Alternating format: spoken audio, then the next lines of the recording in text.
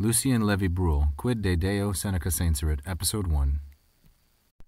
This is the title page. Quid de Deo Seneca Senserit, thesim proponebat facultati literarum parisiensi, L. Lévy-Bruhl, olim scholae normalis alumnus. So, what Seneca thought about God. Quid is neuter, singular, and accusative. It's an interrogative pronoun. It's the object of Senserit. De, the preposition, with deo, the masculine singular ablative object of that preposition, and Seneca, masculine singular nominative, subject of Senserit. So that's the title.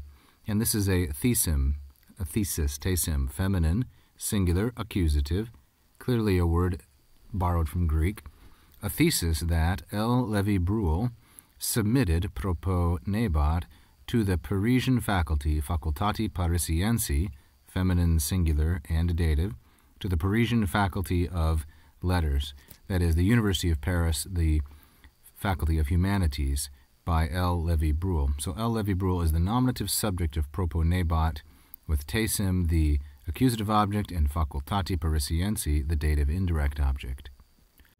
Furthermore, L. Lévy-Bruhl is listed as olim, the sometime alumnus or graduate scholae normalis of the normal school.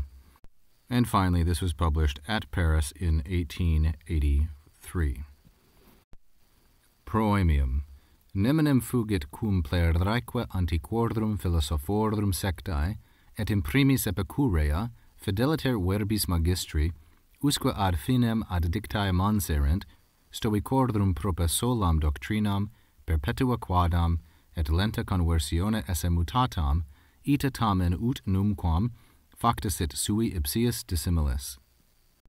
We begin with the proemium, or introduction, and then neminem fugit. Fugit here is the main verb in this paragraph, this sentence. It has escaped no one. We might say nobody is unaware. Neminem is the object in the masculine singular and accusative. It has escaped no one that. It begins with cum, the verb of which is manserent. This is an alternative spelling of cum, and this one I'm taking as concessive because of the presence of tamen here in the main clause of this subordinated portion.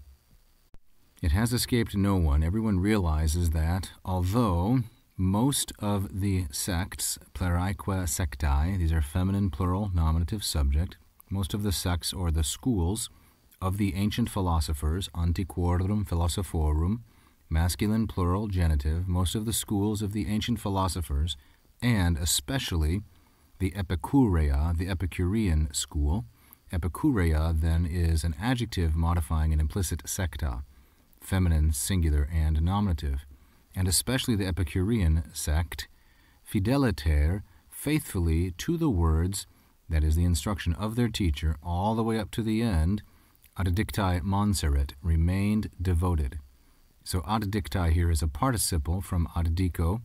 It's feminine, plural, and nominative, because it is referring to sectae, that although most of the schools of the ancient philosophers, and especially that of the Epicureans, remained faithfully devoted, ad dictae, to the words of their teacher, where bis is neuter, plural, and dative, patterning with this compound, ad dico, to the words of their teacher all the way up to the end, usque ad finem. Of the Stoics, stoicordrum, masculine, plural, and genitive, almost only their doctrine, so we might say almost prope, the doctrine only of the Stoics, perpetua quadam et lenta conversione. These are ablative, perpetua and lenta, as is quadam and conversione. They are all feminine singular, ablative of instrument. Almost only the teaching of the Stoics, esse mutatam, has been changed. And it has been changed how? By a certain kind of constant, perpetua, and slow or gentle transformation. We get here esse, the verb of the indirect statement, oratio obliqua, which fugit introduces. The subject is doctrinam in the accusative, and the predicate is mutatam. Everybody knows, everyone notices, it has escaped no one's attention that the teaching of the Stoics has been changed, esse mutatam. How? Perpetua quadam et lenta conversione. Nevertheless, tamen, it has been changed in such a way, ita, that never numquam facta sit has it become dissimilus, unlike to its own self, sui ipsius. In other words, the doctrine of the Stoics has maintained a kind of internal consistency despite this transformation.